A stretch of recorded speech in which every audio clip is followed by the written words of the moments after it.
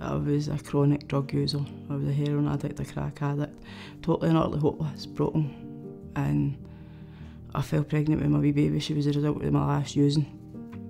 And I get social work in my life, you know, through my pregnancy. It's like, I don't know if I'm getting this baby, don't know if I'm getting her home, because it's all my past issues. And the midwife referred me to Aberlour, and Avril comes into my life and she's got my back. Somebody has got my back and does what they're going to say the day. She's not walking out the door and putting in different kinds of reports. And every area should have a wee Avril and a wee Diane in their corner. And no, I wasn't getting my baby. I really was not getting my baby. To one person to see that wee bit of hope. And the day my life's totally different. Totally and utterly different.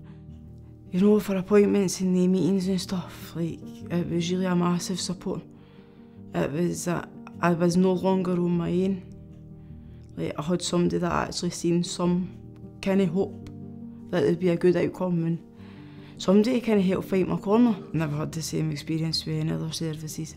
Like, I've never developed this connection with any services ever. Like, there's a trust there, and I didn't trust very easy. But there's like a big trust there. There's too much judgment and people do change. There's just that much stigma against addiction and mental health that, like, say you can't recover, and once an addict, always an addict. Well, I'm proud of the mum that I am to her. Like, I actually am her mum. I'm present, I'm entirely there. Like, she needs me, I'm there, all our wee needs are met. She come into my life and she's like a wee whirlwind. She's totally and utterly changed my life. Like, I like me today. Like, I think everybody, every area needs a parental support service. Like, somebody that's just there and willing to listen. I was 24 weeks pregnant when I found out I was pregnant. I was a heroin addict and also used like other drugs, like everything, but I was like on the methadone programme, just started my recovery. But my partner at the time died through drugs, and that was the night I found out I was pregnant. So it was the midwife that referred me on to Aberlour. Like, that was the first time I had ever heard of Aberlour.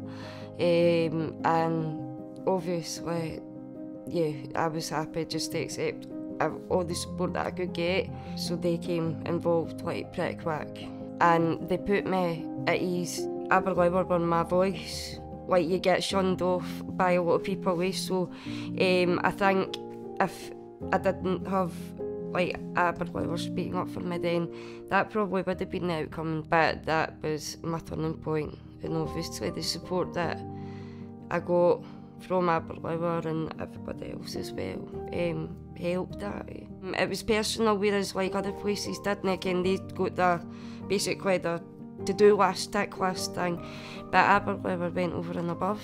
The proudest thing being is like my life's actually normal. It's looking good for the future. I hope they see how important Aberlour is and how important it is for it to be accessible, not just to this area, but to the rest of Scotland. I think it would give mothers, expectant mothers who haven't had the best, you know, like life and experiences, it can be life-changing for them and keep families together.